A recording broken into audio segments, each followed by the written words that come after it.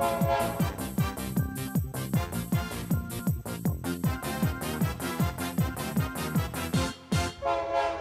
am going to get started right on time because there's only 10 minutes between talks this morning, so don't want to run over. Welcome. This is how to get and love your first Rails job. My name is Molly Morgan Black. I'm just going to give you guys a little bit of background on me.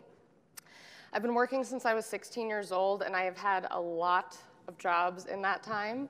I have done everything from food service to being a neurobehavioral researcher at a large hospital in New York. I've also been a book editor at a small publishing house in New York, right on the heels of the recession. That was fun.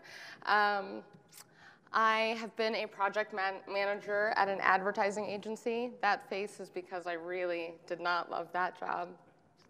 I've been a product manager for a small startup out of Tennessee.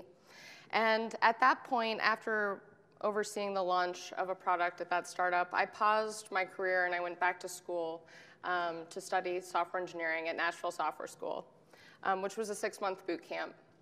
And I am now a junior developer at Life.io working remotely, and I really love my job. So I've worked with some really big companies. I've worked for some startups and small companies. I've worked in the most corporate culture you can imagine and startup culture. I've done a lot of interviewing for jobs, and I've also interviewed a lot of people for jobs. This talk is really advice that I've learned sometimes the hard way over the years. And also I talked to a bunch of other dev bootcamp graduates from all over the country, getting some of their advice as they got their first job. So hopefully we can impart some wisdom today. So I broke this talk up into 2 pieces, how to be a standout candidate and how to choose a job you will love. So let's just get started. How to be a standout candidate. First off, you need to crush the sample project, especially if you're in a boot camp, but also if you're graduating with a CS degree, you're going to want to have a project that is representative of you and your skill set. I think the most important thing you can do, first off, is to choose a project that excites you. The foundation of your project can be a technical problem of interest, a skill you want to hone, or a project that aligns with professional aspirations or personal interests of yours. Personally, I think the best projects are a combination of technical interest and personal interest. I say this because one of the easiest questions an interviewer can ask you is, why did you choose this project? And ideally, the answer to that should be a window into who you are, what your interests are, what you think about, what gets you ticking, what makes you excited to program.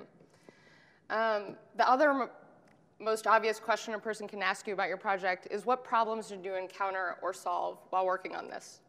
So you're going to want to choose a project where you have an interesting answer about what your technical interests are, what problems you want to solve, and how you tackle a challenge. I've heard a lot of people say things like, well, I just wanted to choose a project I could complete within the 2-week window. That's not a very interesting answer when you're in an interview situation, so definitely think about, how can I build a project that says something about me and says something about my technical prowess? Also, it's really, really important to put effort into your whole project. The amount of times I've heard something along the lines of, I'm not going to waste my time styling when I don't even want to be a front-end developer. I can't emphasize enough how important I think it is to not form premature opinions about the work you are willing to do, especially when you're 3-6 months into this. That attitude really only serves to hurt you in the long run. When you work not just on the things that really interest you, but on the whole project, you're showing a potential employer that you're willing to take on a variety of different assignments, that you take pride in your work no matter what you're working on, and that you're excited to learn many aspects of your craft. These are all really awesome things to show about yourself. So you're only limiting yourself by saying, like, no, I'm only going to take on this piece. Especially when you're getting your first job in Rails or any language, you may not necessarily get to work on the thing that interests you right off the bat. A lot of times, employers don't even let juniors touch the back end for 3 to 6 months. You're going to want to show that you can rise to the challenge of taking on some front end work. 3, consider the edge cases.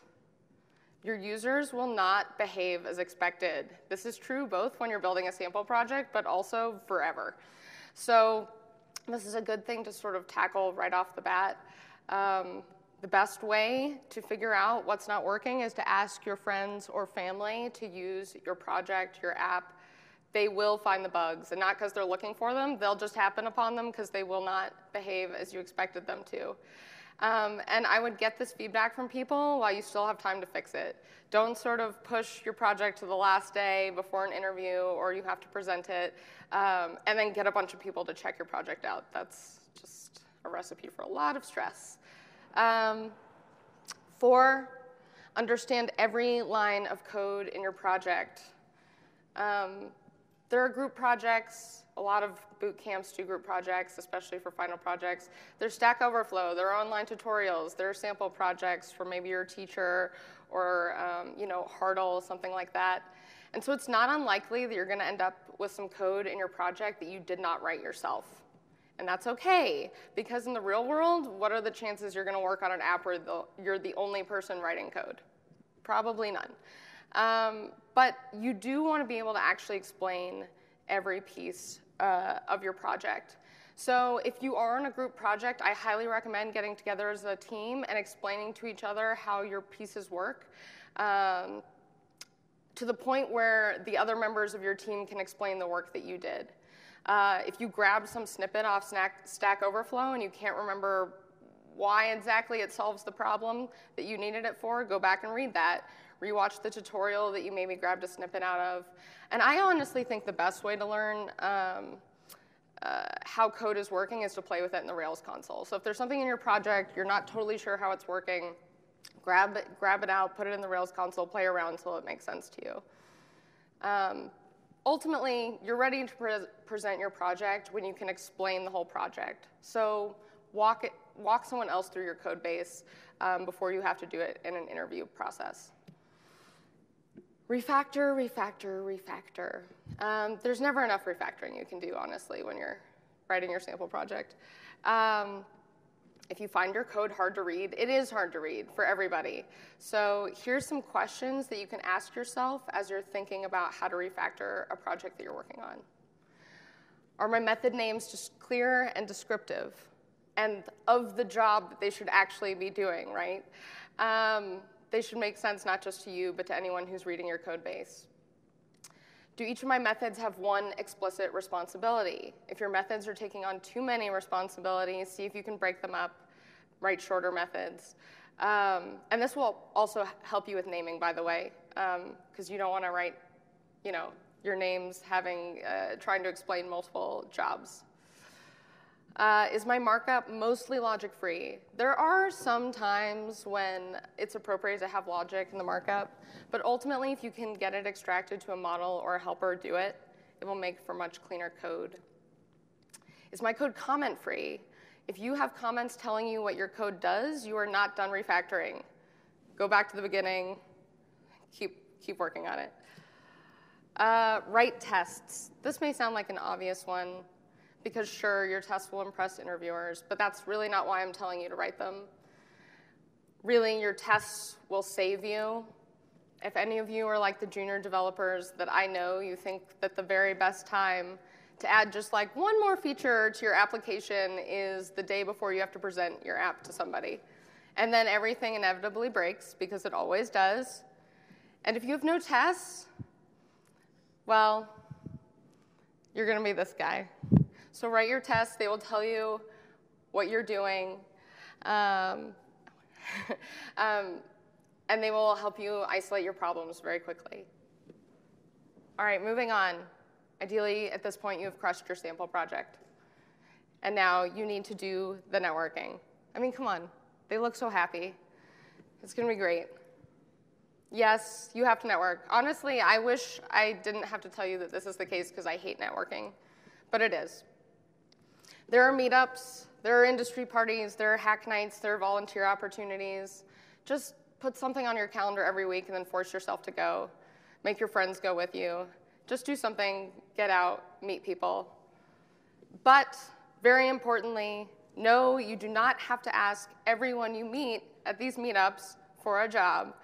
I mean, I'm just so surprised by the amount of times I have heard people do this. But there's a really big difference. So a lot of times at these meetups, you do have an opportunity to introduce yourself to the group. And the amount of times I've heard people get up there and be like, hey, my name's Molly Black. I'm at National Software School. Like, I'm graduating in a month. I need a job, like a Rails job. Do you know anyone who's hiring for a Rails job? Or like, are you or your company? If you are, like, come talk to me. Really come talk to me. I really need a job in a month. Please approach me. No one's going to do that. No one is going to approach a stranger that they have never met and offer them a job. So my best advice is to just go to these things and be yourself. Just talk about the things you're working on, what you've been learning, what you're excited to learn more about. And more likely than not, once someone actually knows you, if they know a position that is appropriate for you, they'll probably tell you about it. But the thing is that it's not just enough to go to these things and be the person that's being seen at all these meetups. You have to actually make real relationships. So once you start getting comfortable in your community at these meetups, meeting people, start asking people out for coffee. And honestly, this doesn't even have to be that job getting oriented. It can be just asking someone about how they started their career in tech, what their first job was like, how they got that job.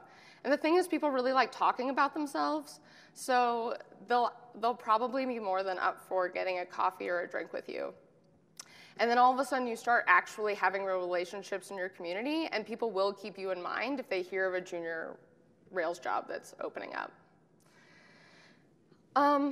Another piece of advice I have in terms of the networking is that if you really love a company, you already know that you think they're amazing and that you would just kill to work for them, reach out directly.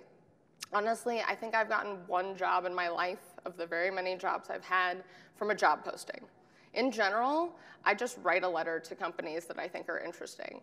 I introduce myself, I ask if I can get to know someone there, take someone out for coffee, come in for more information, depends on the situation. Sometimes you have to do some light stalking to get appropriate email addresses. Just do it. Honestly, the worst thing that can happen is you never hear a response. And that's kind of like not reaching out at all.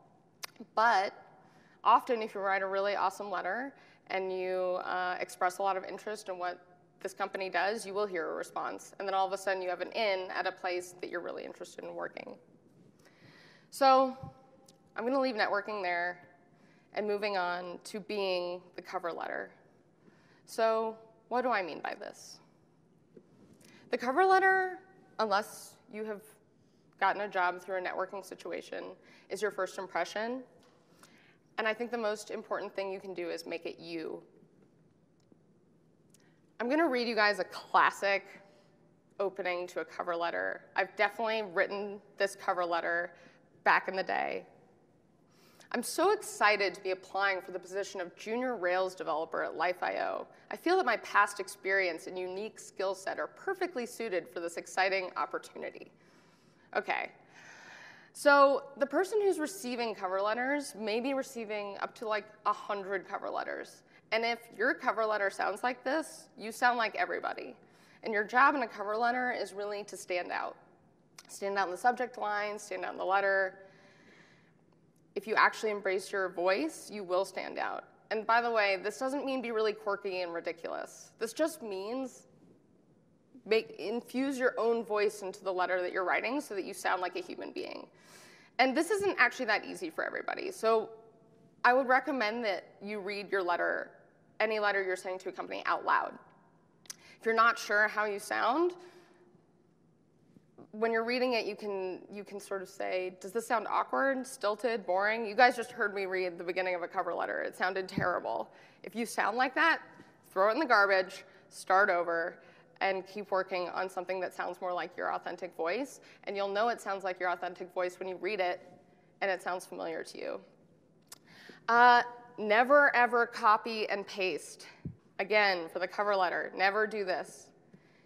If you're like, I need to copy and paste, then you're applying to too many jobs. Only apply to jobs you really want. Put a lot of work into those letters, into that resume, because if you're applying to a lot of jobs, some of which you really want, some of which you kind of want, some of which you're like, ugh, I just need a job, then you're diminishing the quality across the board of the cover letters you're writing for the jobs that you do really want.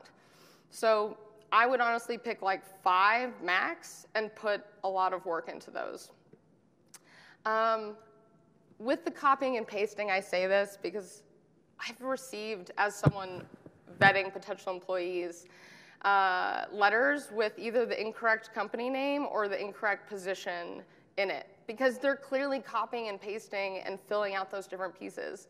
I've never responded to someone who sent me a cover letter like that, and honestly, I don't know even if they corrected the problem, if it just says that they're not that interested in what your company does.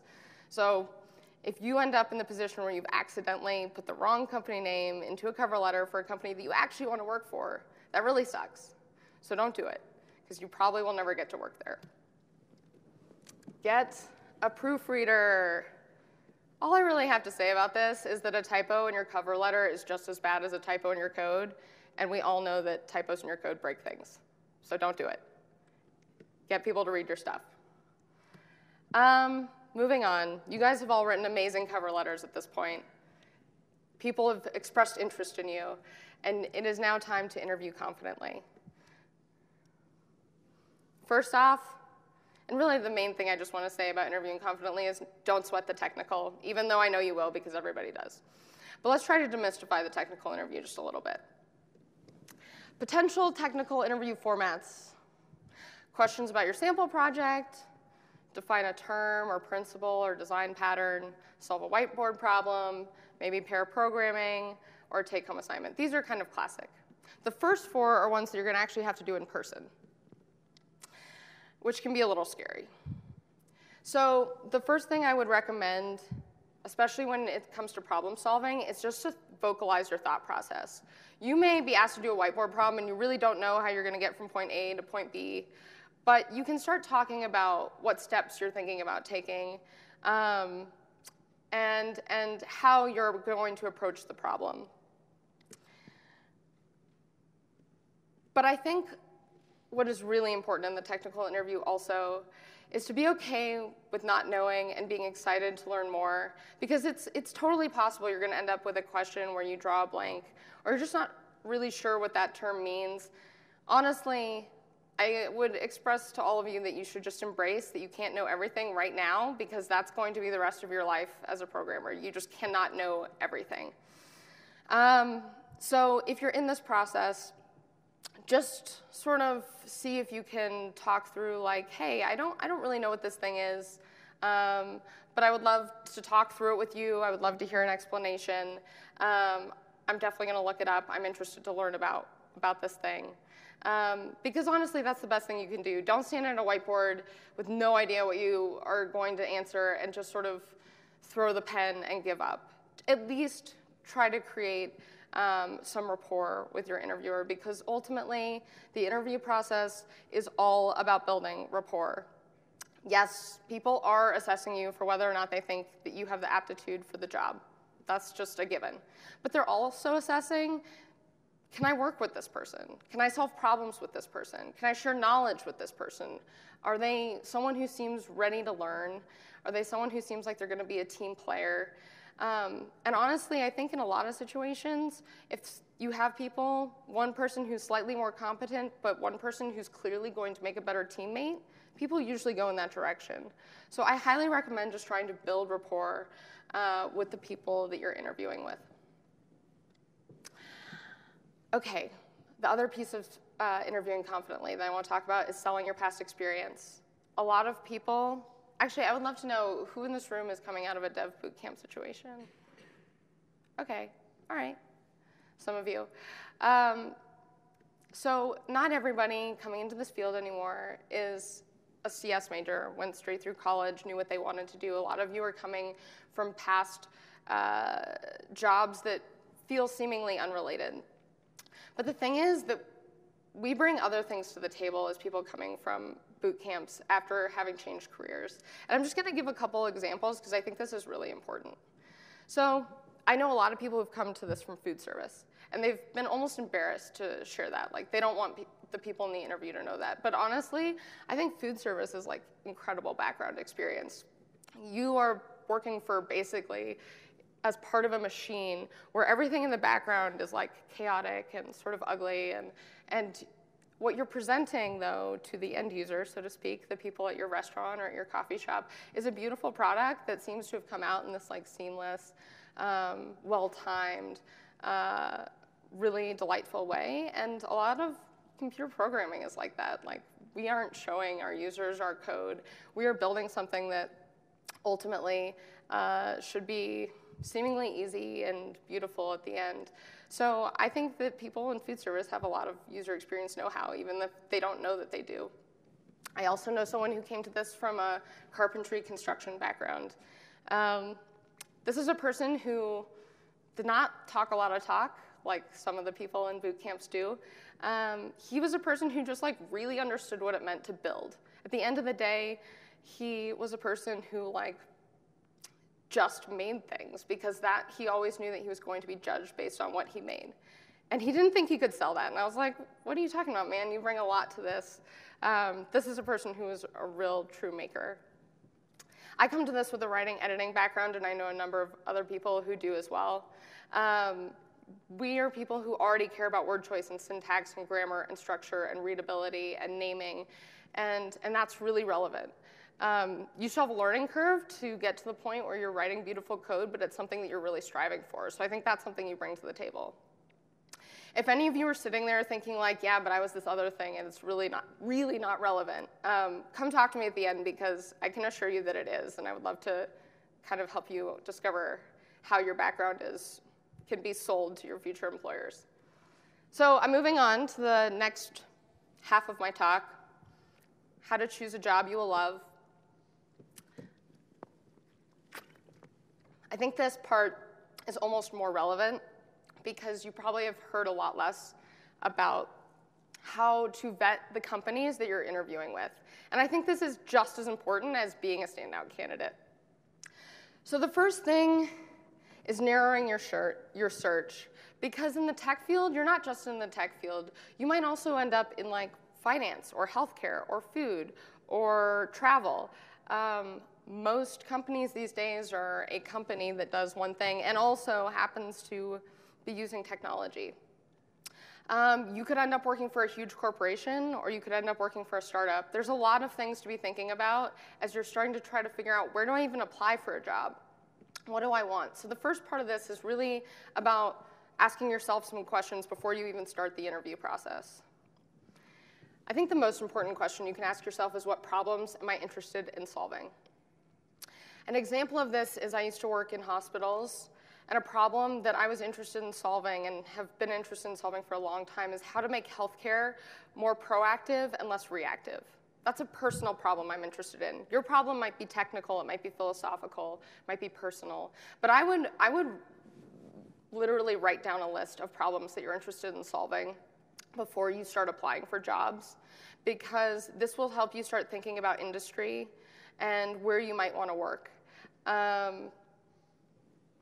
Do I want to wear many hats or have fewer, more well-defined responsibilities? This is a question that may help you discover whether or not you want to work for a smaller company or a larger company.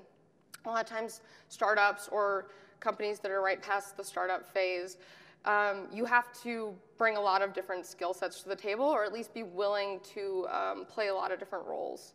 Larger companies, where there's more structure and things have been more well-defined, you may have a much more narrower job responsibilities. Either way is fine. It's really just about what is right for you. So I would definitely think about that as you're thinking about size of company and what's right. Do I want to gain breadth of knowledge or depth of knowledge as a junior developer? This is kind of a question that will help you suss out whether you'd rather work for a product company or an agency, consultancy. In a product company, you're going to gain a lot of depth of knowledge. You're going to be working on probably a lot of the same piece of a code base or the same code base in a way where you're going to get to know it inside and out. At an agency or consultancy, you may have a new project every 6 months, and that can also be really awesome as a junior because you're going to get your hands on a lot of things. So that's, again, just personal preference. What am I looking for? Can I succeed in a remote position, or would I rather work on site? a lot of people say or warn juniors against working remotely. I work remotely. I love it. It's right for who I am. I'm a person that does really well when I close the door and can focus.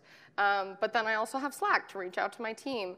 But I would say in a remote position, you need to be a person who is, you know, you're accountable to yourself. You know that you're not going to be like distracted by your TV during the middle of the workday, and that you can be proactive about reaching out for help when you need it. In terms of working on site, you may just be a really social person who needs the interaction. Maybe you want to work in a team environment where you are pair programming in person during the day. It's just really, again, up to preference. So I think these are really important things to know about yourself before you just start throwing applications out into the world. So I'm going to leave that there. And now at the point when you're actually in an interview process, my best piece of advice is to interview potential companies as thoroughly as they are interviewing you. This is about building a relationship, right? So it's not just like, oh God, I hope someone hires me. It's also about like, this company is looking for someone who's going to fit their culture and their needs, and you need a company that's going to fit your life and what you're looking to get out of it, especially as a junior developer, because this is going to, the first company you work for is going to greatly impact your career moving forward. So things to look for in a company as you're interviewing them. Code quality. As a junior dev, the sort of coding culture of the company is going to greatly impact how you code. So if your company's not writing tests, you're probably not going to write tests. And if they don't do a lot of refactoring, you're probably not going to be doing a lot of refactoring.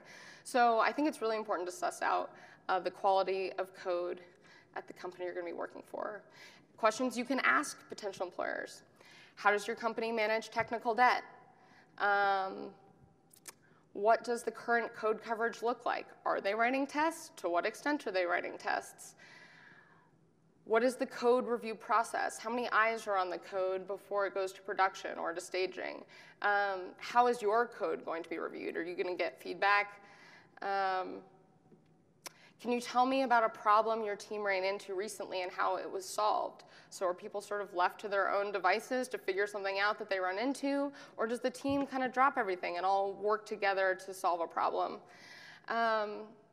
All these questions are really just meant to get you some insight into how a company is writing code, because while there is sort of the engineering first model in Silicon Valley, that's just not always true everywhere you're going to work. Some companies have sort of more reactive tech sides where they have realized they need a tech division sort of in a way where they're like, oh, we have to keep up with the market, and they don't necessarily have the best practices. And so while a lot of companies do, don't assume it. So ask these questions before you take a job. Oh yeah, and another good one that not everyone's going to be able to provide for you is to see if you can get a demo of the code base. So if you can get a walkthrough either of a project they're working on or a piece of code, that's going to give you a lot of insight into what you're going to be working on. Growth opportunities. Again, really important as a junior developer. And some people are afraid to ask about growth opportunities because they don't want to sound like self-serving in an interview setting, but it's very important. So questions you can ask: how does your company foster a learning culture for its developers? What are they doing to help people move forward? If they don't have an answer to this, they're like, oh, we're kind of working on that. That's something to consider. Has this team of developers been involved with mentoring juniors in the past? Are you the first junior they're hiring? Are they sort of taking a chance on you? Are people excited about the prospect of mentoring a junior, or do they see it as like, oh, this is going to cause some slowdown while we try to catch this person up to speed? Try to get a sense of how they feel bringing you into the team. Very important, the work. What kind of work does the company envision you doing? Again, I mentioned earlier, sometimes junior devs don't get a chance to work on anything that could remotely touch the database for 3-6 months. That's probably something you're going to want to know up front. What do they see you working on right off the bat? So I think a good question is, what kind of work do you envision me doing in the first 3 months, 6 months, a year? This will also give you a sense of what pace they hope that you will grow at. and just if the work that they are proposing that you do is of interest to you. Well, I work primarily alone on a small team with a mentor. Again, these are personal things. Like maybe you really want to work alone. Maybe that's how you problem solve best, or how you feel most comfortable. Or maybe a team environment is exactly what you're looking for. So again, just get a sense. Well, I help with feature planning. Not everybody is excited about this prospect, and some people really want to do this. So get a sense of whether you're going to be handed, a task once it's completely defined, or whether you're going to get to be a part of feature generation and what the roadmap looks like a little bit.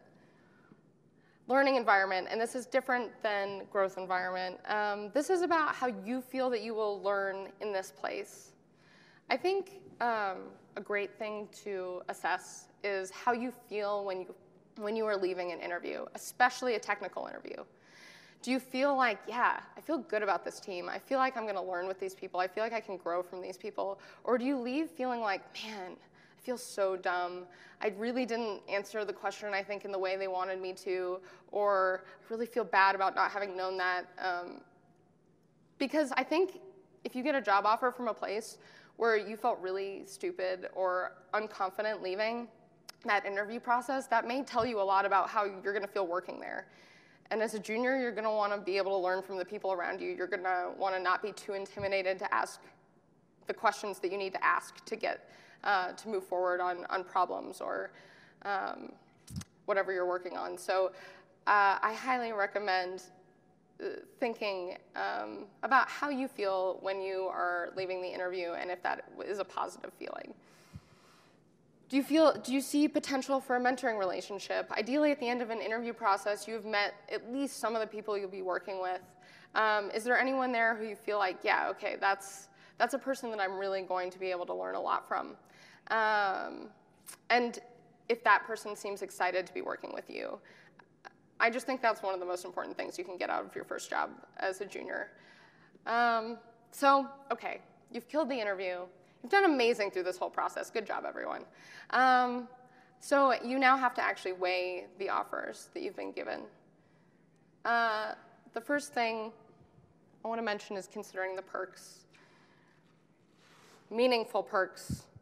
Vacation days, sick days, parental leave, flexible work schedule, option to work from home. Do these companies that you're looking at offer these things? I think this list actually boils down to, does this company treat its employees like human beings? Sure, maybe you're going to be working a 9-to-5 schedule in general, but you're also a human being who maybe will get sick, or your kid will get sick, or you'll have to meet the plumber at the house one day. And there's a really big difference between a company who's like, yeah, of course, you're a person. Like, you have to deal with these things. And a company that makes you feel bad every single time you have to ask for, a normal human inconvenience. So try to get a sense of what kind of company this is and how they're going to make you feel when you have to just, be a person. And I think this list also boils down to, does this company trust its employees? Usually companies that say, yeah, of course, your kid's sick, like work from home today, it's not a big deal. This is a company that trusts that you will do your job whether or not you are under supervision, so to speak. I think the answer to this question should always be yes, but a lot of times it's not. A lot of times companies treat you like you're sort of an adult child that will not produce unless being watched and micromanaged. So try to get a sense of how the company views its employees. I think one of the best ways you can do this is to ask for the employee handbook before you actually take a job. If they don't have one, that's a red flag, because they're not thinking a whole lot about how to treat their employees. If they're not feeling good about giving it to you, that's a red flag, because they should be really proud of their employee handbook. It should have a lot of policies they feel awesome about. Ideally, they've put work into that. So that's a really good way to suss out a company, especially if you don't feel like you're getting the answers that you need. Let's talk about superficial perks for a second. Free food, drinks, beer on tap, ping pong, hip office stuff. I actually love all the things on this list, right? Except beanbag chairs, which are really dumb. But I've also worked at a place that had all these things, and I remember when I was being offered that job, they told me, like, if you ever have to work after 6 o'clock at night, we're going to pay for your free dinner. And I was like, wow, that's so nice. That's so thoughtful. 2 weeks into the job, I've never left before 6. Free dinner, and I usually didn't leave before 9, and it could go on until whenever. And free food suddenly didn't feel like much of a perk anymore. I was like, cool, free dinner. I have no life anymore. Sometimes superficial perks like this can really mean that a company is trying to create an environment where you want to be there all the time or are there all the time. It doesn't always. But I would say be a little bit skeptical about a company that's like really pushing this stuff and not pushing a lot of the more substantial perks that actually make a meaningful impact on your life. Considering the monies. Before I really say anything about this, a sensitive aside, some of you may have like a lot of student debt or went to a boot camp where that was a really big financial risk for you and you had to both not earn money while paying for an expensive education. So if you're prioritizing money, if you're like, whatever, I'm going to get 3 offers and I'm going to take the one that's the most amount of money, that's fine. I'm not telling you what to do, but this is a job about getting, this is a talk about getting a job you love. So I think this is the list for optimizing for happiness. Number 1, being treated like a human adult. I wish I didn't have to even put that on this list, but I do because I've had jobs where I'm not. And I think a lot of people have as well. So that's baseline. The next thing is mentorship and learning opportunities. As a junior dev, like, this is going to be your best investment in yourself. If you are working for someone that you feel that you can learn from, that you feel helps you tackle new problems, helps you learn, helps you take on new challenges, that's probably the thing you should optimize for, honestly. Coding culture next. Again, we talked about this. This is about if you are at a company that has great practices, you're going to learn to have great practices. So I would definitely optimize for that. Excitement about the work. You would think that wouldn't land at number 4, but honestly, if you don't have 1 through 3, it doesn't matter how excited you are about the work you're doing because you're going to be miserable or not learning a lot. So I would definitely optimize for the first 3, and then if you're really excited about the work you're going to be doing there as well, that's an awesome plus. Money, I put kind of at the bottom because I think if you can't get 1 through 4, you're going to be sacrificing some happiness for money, which honestly, if you get 1 through 4, you're going to be such an awesome dev, like 1 to 2 to 3 years later, that you're going to get the money in the next job. You're going to be able to get that high salary. So I really wouldn't optimize for money. But again, everyone has their own situation, so you have to make a personal choice on that one. Ping pong's a joke, but I really do love ping pong. So I put it on there. That's all the time I have. I hope you guys leave this talk being like, yes, I'm going to be a champion. I'm going to do this well. I'm going to write an awesome cover letter. I'm going to go nail the interviews. And I'm going to really, really think about culture and what will make me happy before I take a job. Again, my name's Molly Morgan Black. You can find me on Twitter at MollyMoBlack. You can find my company at Life.io. I'm also a really nice person, so if you see me around, please come talk to me. I would love to talk to anybody who has any questions about going through any of this process, because I know it's hard. And I hope you all do really well. So that's it. That's all I got. Thanks.